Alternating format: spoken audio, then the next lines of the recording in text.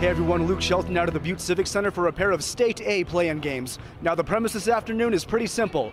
Win and you're on to Bozeman, lose and the road comes to an end. Let's get to those highlights. The Columbia Falls girls in a winner-go-home game against Laurel, with the winner setting up a first-round State A game against Frenchtown. And the Locomotives rolling early as Maya Mack drains along two here for the first bucket. Then 20 seconds later from the other corner, it's Emma Tim sinking a three-pointer and Laurel out to an early lead. And that lead continuing to grow as Madison Irving unloads from the wing, and just like that, the Locomotives are up by double digits. The Wildcats in need of points, and they get two here from Kiera Kempinen as the junior hits the putback to cut into Laurel's lead. But Laurel answers right back as Elise Aby sidesteps and knocks in the layup to keep the Locomotives ahead. The Locomotives roll on to a 74-45 win and into the State A tournament for the first time since 2019.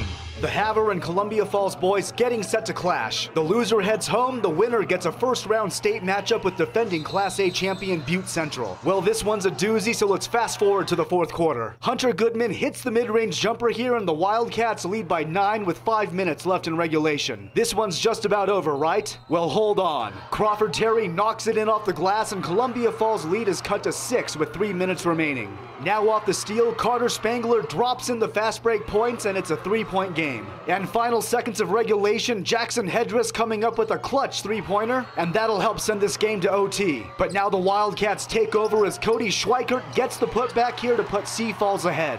Final minute of OT, and Lane Horner with the dish to Bryce Dunham, and the Wildcats go up 7. And now on the breakaway, Reggie Sappa delivering the dagger, and Columbia Falls will win 82-74, and the Wildcats head to state for the first time since 2015. The State A tournament tips off on Thursday at Brick Breeden Fieldhouse in Bozeman. In Butte, Luke Shelton, MTN Sports.